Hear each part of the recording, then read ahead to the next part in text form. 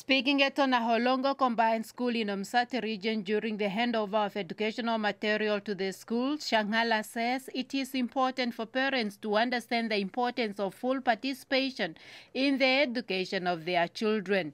Shangala lashed out at some parents of Onaholongo village whom he accused of resorting into alcohol consumption while neglecting their parental role in the education of their children. He was also disappointed that parents of Onaholongo village do not know how to sing the national and AU anthem. How can you tell the difference if they are singing disco songs and songs they were taught at school if you don't know the national anthem, if you don't know the AU anthem?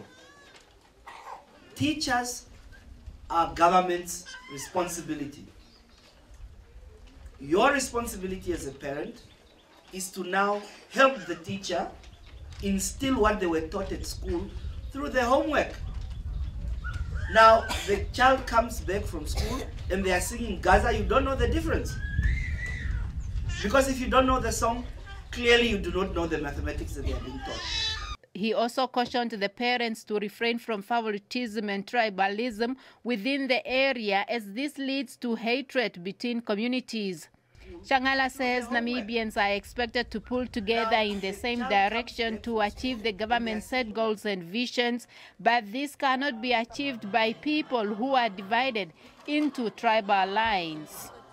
You don't need to love me like you love your wife and husband for us to work together. But in Umsati region here, you have started distinguishing so-and-so is Onkwane Kamba, so-and-so Onkwan Data, so-and-so Onkwan Ngobe. Shame on you. This is a country for everybody. Let's avoid tribalism. Let's avoid regionalism. Let's avoid sexism. At the occasion, he donated 5 computers, photocopier machine, 3 projectors, trophies, balls, and school soccer kits valued at $100,000.